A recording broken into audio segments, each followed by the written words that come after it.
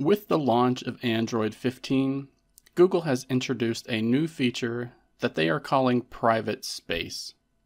Applications that are locked within a private space have an additional layer of protection as they cannot be accessed until you unlock them.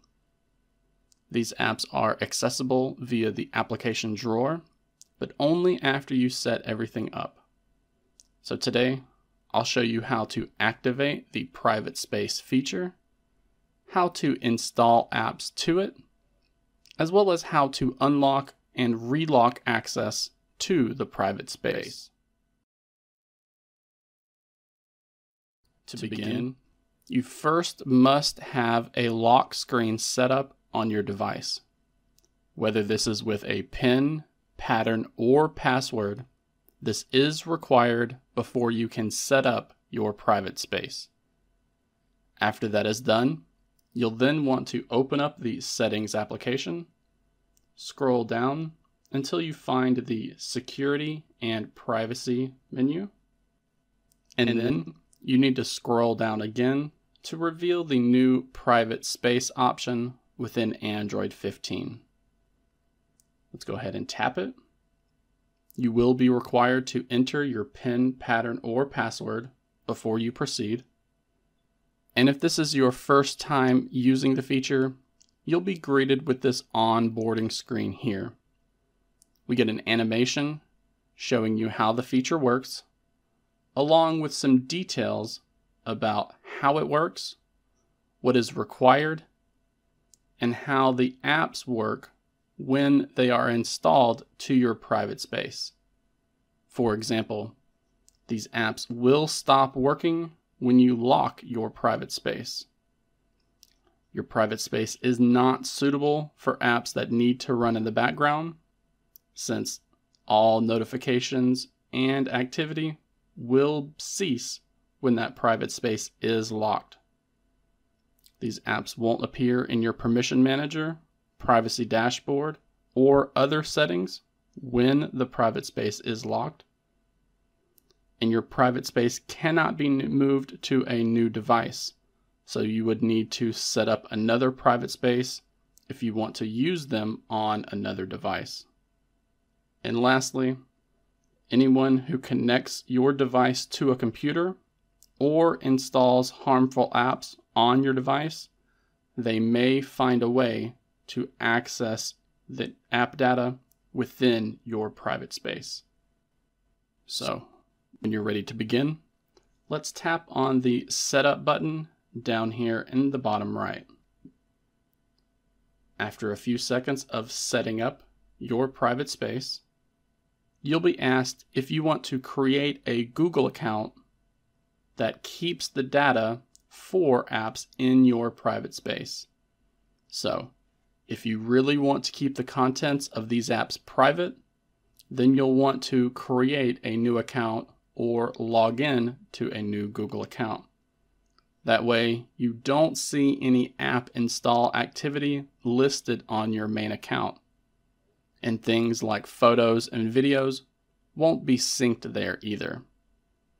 However, this is not required, and we can simply tap the Do It Later option if we want to ignore. With that done, you're then given the option to choose a different PIN, pattern, or password in order to gain access to your private space. You could simply choose to reuse the one that you already have set up by selecting the Use Lock Screen option. But again, this is a nice feature to have for those who really want to keep their private space secure and separate from their normal setup.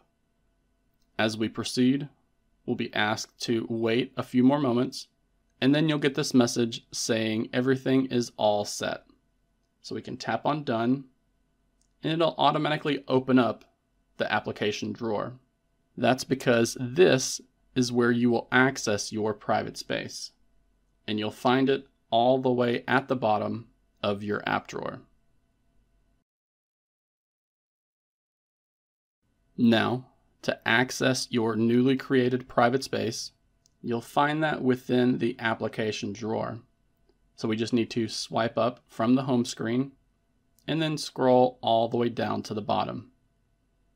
Here, you'll find a new section labeled Private with a little lock icon to designate that the private space is currently locked. We can tap on that little icon and then enter our PIN, pattern, or password that was created for the private space. And once this has been unlocked, you'll have access to your locked apps and you'll have the ability to install apps to this private space. So the section down here is a set of pre-installed apps that are automatically added to your private space. But we can also tap on this install button right here, which will then ask us to sign in to a Google Play account for installing those apps. After you sign into a Google account, it will work just like your main account. So we can tap on install to install apps or games to our private space. And again, we access that private space from the bottom of our app drawer. We have that newly installed app right there, along with the pre-installed apps we had before. It's important to note that app data from your device is not carried over when it has been installed to your private space. So even though I have Chefy Chef installed already on this device, that app data is not going to be carried over when I install it to my private space. The same with Chrome, photos, videos, YouTube, all of that is kept separate since they are technically installed to a completely different user profile. When you're done accessing the apps in your private space, we can simply tap on this lock button right here to lock everything back up. You can see the apps are now hidden. It's marked private again, and we can go about using our phone like normal.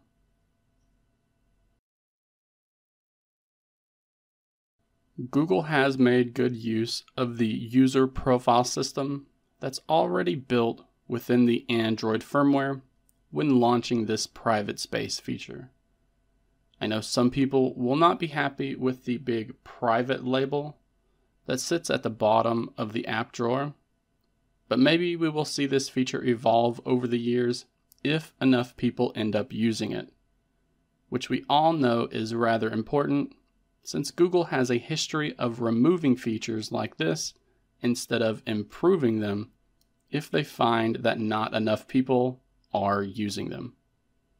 So, if you have any questions about the Android 15 private space feature, then please feel free to use the comment section below to ask.